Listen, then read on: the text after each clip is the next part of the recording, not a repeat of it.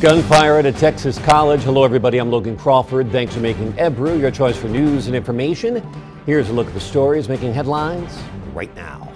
Picking up the pieces after Sandy. Hello, I'm Logan Crawford. Thanks for making Ebru your choice for news, information, and special extended storm coverage. Here's a look at the stories making headlines right now.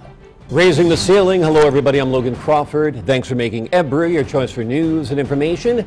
Here's a look at the stories making headlines right now.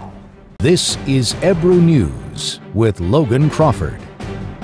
The GOP-controlled House raises the debt ceiling, pushing off any arguments over spending until the spring. But many Democrats oppose the measure, calling it a gimmick that sets up a new fiscal cliff. And also, once you're hit, you have to go negative. Yeah, you've got to respond. James Fallows of U.S. News and World Report actually wrote a book called Going Negative, and he looked at the phenomenon of political ads. And the bottom line is that they work, and they work for two reasons. One, they solidify the base, and two, they actually drive down the electorate. It discourages people from voting.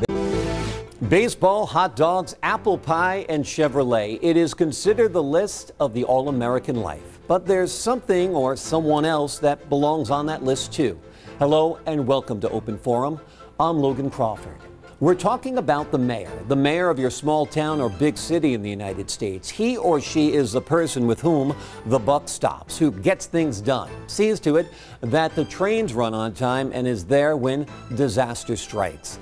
New York City has had some legendary mayors, from Fiorello LaGuardia, who was even the subject of a Broadway musical, to Rudy Giuliani, whose crackdown on quality of life crime reclaimed parts of the Big Apple that were rotten. Open Forum now explores this all-American political post, the mayor. And turning now to business news, U.S. stocks rise with the S&P gaining for a sixth consecutive session. The uptick coming as lawmakers voted to extend the nation's borrowing limit, as you heard earlier, and as Apple advanced ahead of results due after the close. Apple shares gained 1.8%. The Dow and the S&P ended at five-year highs, with the S&P within reach of the psychologically important 1,500 level. Now here's a look at the closing numbers on Wall Street. The Dow Jones Industrial Average rises 67 points. The Nasdaq climbs 11 points. The S&P is up 2 points. Gold drops $7 an ounce. And oil is down $1.15 a barrel. And that is it for this edition of Ebru News, on TV and online at ebrunews.com. I'm Logan Crawford, thanking you for your time this time. Until next time.